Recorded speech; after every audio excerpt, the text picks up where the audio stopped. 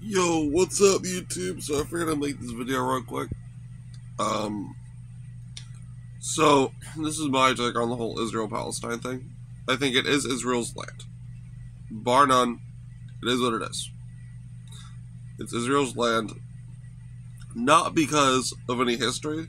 Well, I guess you could say, well, yeah. Well, as of like pre-World War One. Because what happened was during World War One, the Ottomans lost, along with the Germans, and I believe the Russians. I'm on my mind blanking on this, but when the World War One was lost, the Ottomans gave up what they had in their land to the British and the French. British and the French, after World War II, I believe in 1948, created what we know now, like the map we know now, as the Middle East, like the map we have then. So, like, and Israel was on that map. And so, like, yes, it is Israel's land. Like, just it is. Because of that. Because it was handed from the previous people to Israel. Now, but people also have to realize too, at what point do you say the Palestinian people are brainwashed? Because you wouldn't say you wouldn't say the North Korean people genuinely love Kim Jong-un. Like, you wouldn't, like, you would probably say they probably say they love him because all that, like, they don't know anything else, right? Or they're silenced into things. Or like that's kind of like, it's the same logic here. It's like, if all you know is anti-Israeli propaganda, and like, just like, all like anti-Israel propaganda, all these different things, right? Where it's like, oh, you know, all you know is to hate Israel. How can you like, not know, if you know nothing but to hate Israel, how could you know anything to not? If all you're taught is to hate Israel. Like it's kind of that thing of like, you can only know what you've been taught. Like, if you don't know 2 + 2, you can't say it's 4. If you do, it's luck. But like, it is the same kind of concept. You can't tell someone,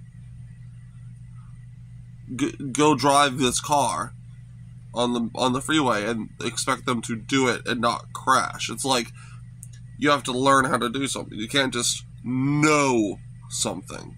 Like it's like, you don't, you know, like, if you're and it's the same thing. If a kid is brought up in a cult-like environment where shoot the outsiders, and all they know is to shoot the outsiders, and an outsider comes and he shoots them, it's like, at what point do you say he was brainwashed into shooting it?